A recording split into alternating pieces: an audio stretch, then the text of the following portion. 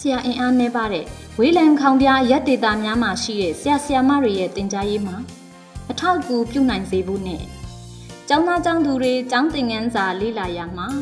အထောက်အကူဖြစ်စေဖို့ရည်ရွယ်ပြီးအခြေခံပညာအထက်တန်းနဝမာတန်းနဲ့ဒသမတန်းဘာသာရပ်ဆိုင်ရာသင်ခန်းစာတွေကိုဘာသာရပ်ကျမ်းကျင်သူတွေနဲ့စီစဉ်ဆောင်ရွက်တည်ဖြတ်ထားတာဖြစ်ပါတယ်။သင်ကြားသင်ယူရေးမှာပုံမထောက်ကူပြုနိုင်ဖို့မိမိတို့ရဲ့အတွေ့အကြုံပေါ်အခြေခံပြီးသင်ခန်းစာတွေကိုအသုံးချနိုင်ကြပါစေကြောင်းဆန္ဒပြုလိုက်ပါတယ်။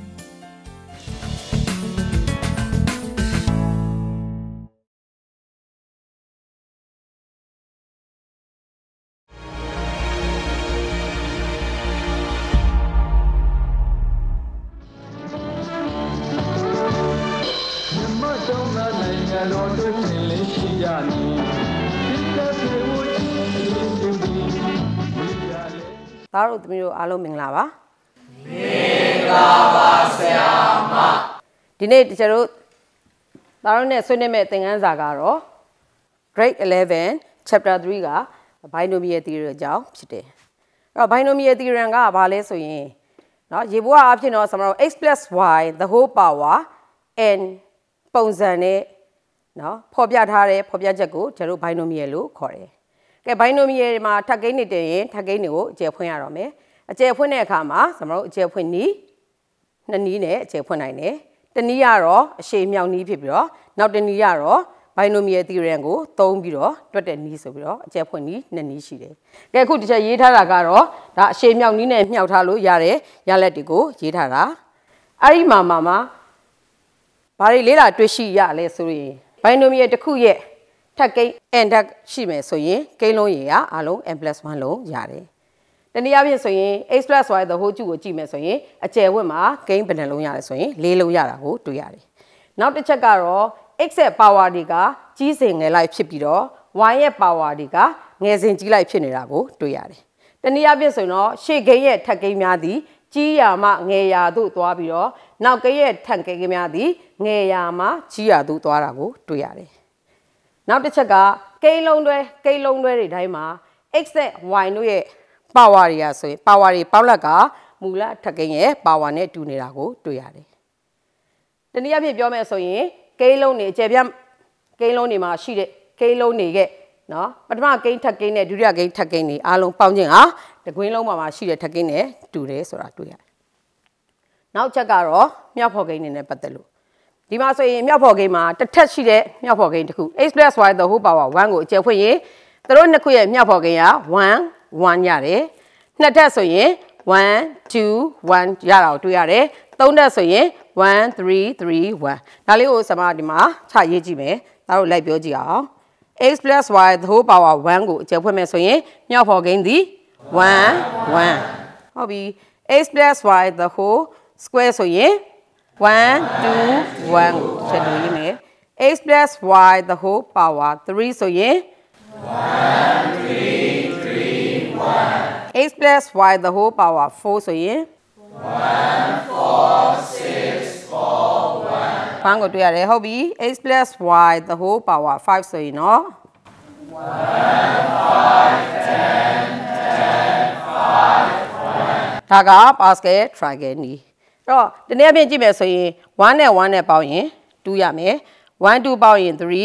2နဲ့1နဲ့ပေါင်းရင်3 1 3ပေါင်းတော့4 3 3ပေါင်းတော့6 3 1ပေါင်းရင်4 1နဲ့4နဲ့ပေါင်းရင်5 4 6ပေါင်းတော့6 4ပေါင်းတော့4 1ပေါင်းတော့5နောက်အကယ်၍များနော် x + y the whole power 6ဆိုရင်ကျတို့ရှေ့မြောက်နည်းနဲ့မမြောက်တော့ဘဲနဲ့သူတို့ရဲ့မြောက်ဖော်ကိန်းတွေကိုဒီ basket triangle ရာရှာလို့ချရေးလို့ရတယ်အဲ့ဒါကတော့1နဲ့5နဲ့ပေါင်းရင်6ပေါင်းမယ်15ပေါင်းမယ်20ဒီမှာက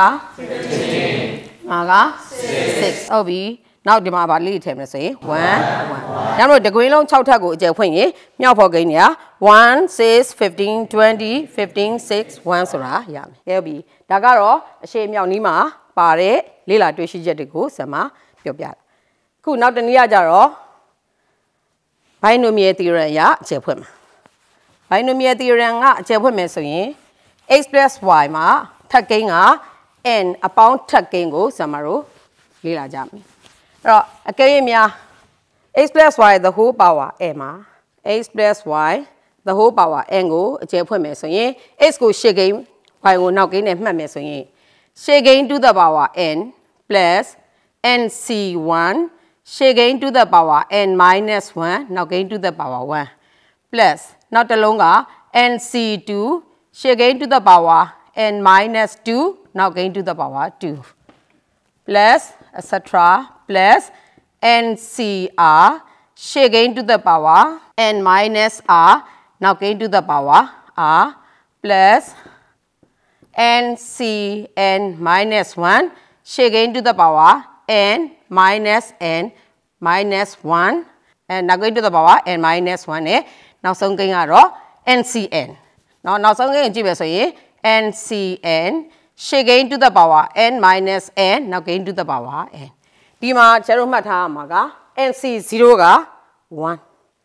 ncn ga le 1 x power n minus n ga power 0 ဖြစ်သွားတဲ့အတွက်1ဒါကြောင့်လို့နောက်ဆုံးဂိမ်းမှာကျတော့ y power n နဲ့ဘာလုပ်မလဲဆိုရင်ဆုံးသတ်မယ်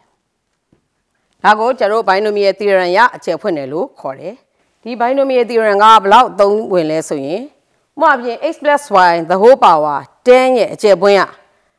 x power 9ပါတဲ့ဂိမ်းကိုရှာပေးပါဆိုရင်လေကျတော့အခြေဖွင့်စရာမလိုတော့ဘဲနဲ့ရှာပေးနိုင်တယ်ဒီ theorem ကဘာနဲ့ရှာမလဲဆိုရင်တချို့တို့ဒီ ncr shaking to the power n minus r now gain to the power r နဲ့ရှာမယ်ဒီ term လေးကိုတော့ဘာ term လို့ခေါ်လဲဆိုရင်ဒါတော့ရည်ကြည့်ပါဦး nc1 ကနေပြီးတော့ nc2 nc3 သွားလိုက်တာ ncr ထိဆိုရင်ဘယ်နှလုံးရမလဲဆိုတော့ r လုံးရသူ့ရှေ့မှာတစ်လုံးရှိတဲ့အတွက်သူဒီ r + 1အချိန်မြောက်ဂိမ်းဖြစ်တဲ့အတွက်သူ့ကို r + 1 တန်းလို့ခေါ်တယ်အဲ့တော့ဒီ r + 1 တန်းလေးကအကျယ်ဝင့်မှာရှိတဲ့ဘယ်ဂိမ်းကိုမဆိုရှာခိုင်းရင်သူရှာပေးနိုင်တဲ့အတွက်ကြောင့်မလို့ဒါလေးကိုဒါတို့သေချာမှတ်ထားရမယ်အဲ့တော့ဒီအကျယ်ဝင့်မှာ r + 1 term equal to ncr shaking to the power n minus r now gain to the power r ဆိုတာကိုသေချာလေးမှတ်ထားရမယ်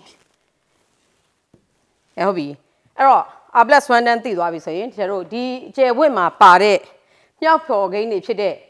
nc1 nc2 ncr တွေရှင်းတာကိုကျရှင်းပြကဲ n ကအပေါင်းဂိမ်းပြည့်ဖြစ်မယ်နော် n ကဘာဂိမ်းဖြစ်မလဲအပေါင်းဂိမ်းပြည့်ဖြစ်မယ် r ကကြတော့0 less than or equal to r less than or equal to n ဆိုတဲ့ပုံစံနဲ့ကိုက်ညီတဲ့ binomial အကျယ်ပွင့်တိုင်းမြောက်ဖော်ဂိမ်း ncr equal to n into n minus 1 into n minus 2 into up to n minus r plus 1 by 1 into 2 into 3 etc. r ဆိုတဲ့ formula နဲ့တွက်ထုတ်နိုင်ရမယ်ဒီနေရာမှာမှတ်ဖို့ရအတွက်က nc0 သည်1ဖြစ်ပြီးတော့ ncn ကလည်း1ဖြစ်မယ် nc1 ကကြတော့ n ရတယ်ဆိုတာသိရမယ်ဒီနေရာမှာအရေးကြီးတဲ့ပုံသဏ္ဍာန်လေးတစ်ခုရှိတယ်အဲ့ဒါကတော့ကျတို့ 5c3 ဆိုတာလေးကိုနော်ဒီပုံစံတိုင်းအကျယ်ဖွင့်ကြည့်အောင် 5c3 ဆိုရင်5 into 4 into 3ဒီအောက်မှာ1 into 2 into 3တို့နှစ်ခုကျေသွားတဲ့အခါမှာဘာရမလဲ10ရမယ်ဟုတ်ပြီနောက်က 5c2 ကိုကြည့်ကြည့်အောင် 5c2 ဆိုရင်5 into 4 by 1 into 2 is equal to 10ဒါဆိုတို့နှစ်ခုဘာဖြစ်နေလဲ2နေတယ်တနည်းအားဖြင့်ဆိုရင် 5c3 equal to 5c2 เนาะအဲ့ဒါလေးကဒီ2နဲ့3နဲ့2က5တက်က3နှုတ်လိုက်ရင်ဘာရလဲ2ရနိုင်တယ်ဒါကြောင့်မလို့သူက 5c 5 minus 3နဲ့တူတယ်ဒါမှမဟုတ်သူနဲ့ပတ်သက်တဲ့မှတ်ဖို့ရအတွက်ပုံသဏ္ဍာန်က ncr equal to ncn minus r ဆိုရဲပုံသဏ္ဍာန်ကိုလည်းတချို့တို့အသုံးပြုနိုင်တယ်ကဲအဲ့ဒါဆိုရင်ဆမတို့ binomial နဲ့ပတ်သက်တဲ့ချက်လက်လေးတွေသိပြီးသွားပြီဆိုရင်သူနဲ့ပတ်သက်တဲ့ပုံစံတစ်ပုဒ်ကိုတချို့တို့တက်ကြည့်အောင်နော်ကဲသားတို့ပေးထားတဲ့ပုံစံလေးဖတ်ကြည့်ပါ Find a the fifth term b the coefficient of x power 4 c the term independent of x constant term d the term containing x power 12 in the extension of x2 plus 2 by x the whole power 8. ကဲဒါဆိုရင်ဒီပု္ပ္ပစာမှာ x2 plus 2 by x the whole power 8အကျယ်ပွင့်ကြီးတဲ့ကကိန်းလုံးတစ်လုံးစီပဲမေးတဲ့အတွက်ကြောင့်မလို့တချို့တို့က r plus 1 term ကိုသုံးပြီးတော့တွက်ရမယ်ဒါဆိုရင်ဒီ binomial ကပေးထားတာဒီ x2 plus 2 by x the whole power 8အဲ့ဒီကနေပြီးတော့တချို့ကို r plus 1 term ပြောပြပါ r plus 1 term equal to အလုံးပြောကြည့်အောင် equal to ACR H2 the whole power 8 minus R 2 by H the whole power R ကဲဟုတ်ပြီတရားလောက်ဆင်မကိုရှင်းဆုံးပုံစံလေးပြောပြပါ ACR H power 24 minus 3R 2 power R H power minus R ACR H power 24 minus 4R 2 power R ကဲနံပါတ် A ကဗာမိထားလေ fifth term ကိုရှာခိုင်းပါရဲ့ဆရာမ ဟုတ်ပြီ fifth term ကိုရှာခိုင်းရင် r plus 1 term နဲ့5နဲ့ညှိလိုက်ရင် r plus 1 equal to 5ဖြစ်ရင် r equal to 4ကိုထည့်ပြီးတော့ဒီ r plus 1 term မှာထည့်လိုက်တာနဲ့စမတို့ fifth term ကိုရမယ်ကဲဒါဆိုလို့ရှိရင် the fifth term ပြောကြည့်အောင် fifth term equal to AC4 H power 24 minus 4 into 4 2 power 4 ဟုတ်ပြီ equal to 8 into 7 into 6 into 5 by 1 into 2 into 3 into 4 h to the power 24 minus 16 into 2 power 4ဟုတ်ပြီဒါဆိုရင်3လီ6 4နဲ့လီ8 5နဲ့လီ10 80ဒီနှစ်လေးက16တဲ့16နဲ့80နဲ့မြောက်ရင်1020 20 h to the power 8ဆိုရတယ်အဲ့ဒါဒီ the fifth term ဖြစ်တယ်ပြီးမှကြတော့ x power 4ရဲ့မြောက်ဖော်ကိန်းကိုမေးတဲ့အတွက်ကြောင့်မလို့ဒါမှမဟုတ်ဒီ r plus 1 term မှာရှိနေတဲ့ x tat ကိန်းနဲ့ x power 4နဲ့ညှိပြီးတော့ r ကိုရှာပေးရမယ်ဒါဆိုရင်24 minus 4r equal to 4 ဟုတ်ပြီဒါဆို minus 4r equal to minus 20 r equal to 5 r နေရာမှာသာ5ထည့်လိုက်ပါတဲ့ x power 4ရဲ့မြောက်ဖော်ကိန်းကိုသူပေးမယ်ဒါဆိုရင်ခြေတော့ရေးပြီး the coefficients of x power 4 equal to r နေရာမှာ5ထည့်ပြောပေးပါ AC5 x set မြောက်ဖော်ကိန်းကိုမေးတဲ့အတွက်ကြောင့်မလို့ကျတော့ x ကိုမရေးတော့ဘဲနဲ့2 power 2 power 5အဲ့တော့ x5 ကိုရှင်းအောင်6 into ဒီမှာဆိုရင်ကျတော့ xc5 ဆို xc 8 minus 5အနေနဲ့ဆိုရင်ဘာလို့ရေးလို့ရလဲဆိုရင် 8xc3 into 2 power 5နဲ့ရှင်းလို့ရတယ်ကဲဒါဆိုရင် xc3 က8 into 7 into 6 by 1 into 2 into 3 into 2 power 5ဒါဆိုရင်2 3 4 6ဒါဆိုမြောက်လိုက်ရင်ဘယ်လောက်ရမလဲ1 7 9 2အဲ့ဒါဒီ the coefficients of H power 4 coefficients of x power 4ဆိုရဲเนาะ b ပု္ပ္ပစာလေးပြီးသွားမယ် c မှာเนาะ the term independence of x လို့မေးထားတယ်ဒါဆို the term independence of x ဆိုတာဘာကိုမေးတာလဲ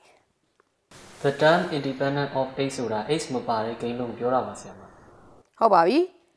constant term ဆိုတာကလည်း x power 0ဖြစ်တဲ့ကိန်းကိုပြောတာဒါတော့ x မပါတဲ့ term ကိုလိုချင်တဲ့အတွက် r plus 1 term မှာရှိနေတဲ့ x to the power 24 minus 4r ကို x power 0နဲ့ညှိလိုက်ရင်ဘာရမလဲဆိုရင်24 minus 4r equal to 0 minus 4r equal to minus 24 r equal to 6ကဲဟုတ်ပြီ r equal to 6ဆိုတာเนาะ the term independence of x ကိုပေးမဲ့ r ဖြစ်တဲ့အတွက်အဲ့ဒီ r ကိုဘယ်မှာထည့်မလဲ r plus 1 term မှာထည့်လိုက်ရင်နံပါတ် c ရဲ့အဖြေရမယ်ပြောကြည့်အောင် The term independence of x x equal to 86 x power 24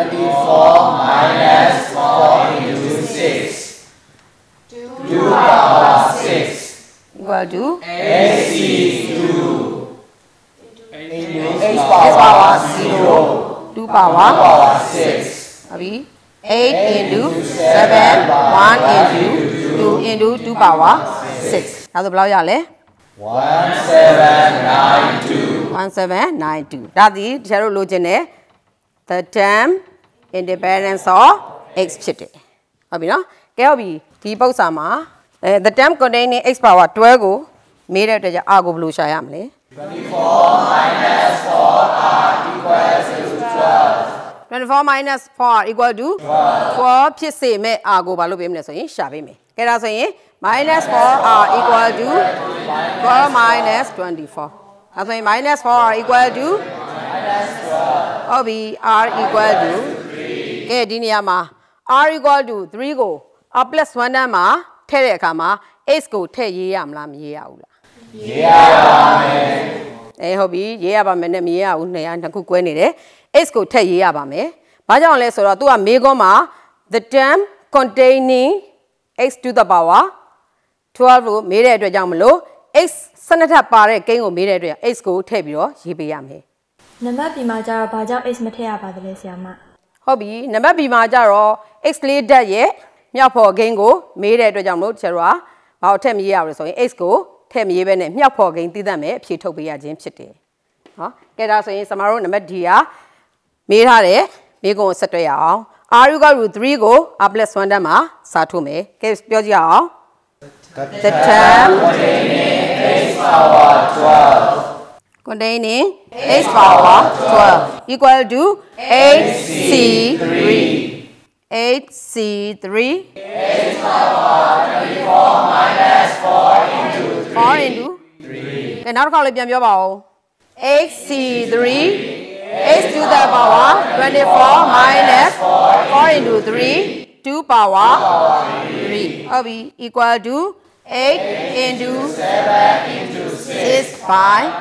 1 into 2 into 3 x to the power 12 into 2 to the power 3 equal to 4 into x power 12ဆိုတဲ့ x နှစ်ထပ်ပါတဲ့ကိန်းကိုရတယ်။နော်ဒီမှာ the term containing x power 12ဆိုတာလေးကိုထည့်ပြီးတော့အဖြေမှာရေးပေးရမယ်။ဘာကြောင့်လဲဆိုတော့ तू မေးတဲ့အခါနဲ့မေးခွန်းနဲ့အဖြေနဲ့တွဲထုတ်ရတဲ့အတွက်ကြောင့်ဖြစ်တယ်။ကဲဟုတ်ပြီ။ဒါဆိုလို့ရှိရင်တခြားတို့ဒီ binomial theorem ကိုအခုနော်လေ့လာတွေ့ရှိချက်အရဒီ theorem ကအရန်ကိုအသုံးဝင်တဲ့ theorem ဖြစ်ပါတယ်။နော်ဘာဖြစ်လို့လဲဆိုရင် x အထက်တွေနော်x plus y ပေါ့ binomial မှာအထက်ဘယ်နှထပ်ပဲရှိအဲ့ဒီရှိနေတဲ့အထက်ကိုအကျဲမဖွင့်မဲနဲ့9ချိန်မြောက်ကိန်းကိုရှာပါဆိုလဲ तू ကရှာပေးနိုင်တယ်10ချိန်မြောက်နေရာမှာရှိတဲ့ကိန်းကိုရှာပေးဆိုလဲရှာပေးနိုင်တယ်နော်အဲ့ဒီအတွက်ကြောင့်မလို့စမရဒီ binomial theorem ကအရန်ကိုသုံးဝင်ပါတယ်ကဲဒါနဲ့ပတ်သက်လို့နော်အဓိကစမရတို့သိထားရမယ့်အချက်က binomial theorem ကိုလေ့လာရတဲ့အတွက်ကြောင့်မလို့နော် theorem အကျဲဖွင့်လဲသိမယ်အဲ့ဒီကနေပြီးတော့ကြိုက်တဲ့ကိန်းတစ်လုံးတစ်လုံးကိုကွက်ပြီးရှာခိုင်းရင်လည်းရှာပေးနိုင်တဲ့အဆင့်ကိုမင်းတို့ရရှိမှာဖြစ်တယ်။ခဲဟုတ်ပြီ။ဒါဆိုရင်ဒီသင်္ကန်းသားနဲ့ပတ်သက်ပြီးတော့သိတဲ့အချက်တွေနော်လေ့လာရမယ့်အချက်တွေသတိပြုရမယ့်အချက်တွေနဲ့အယူအဆတွေကိုသိပြီဆိုရင်ကျတို့ဒီသင်္ကန်းစာကိုဒီမှာပဲရလိုက်ကြအောင်။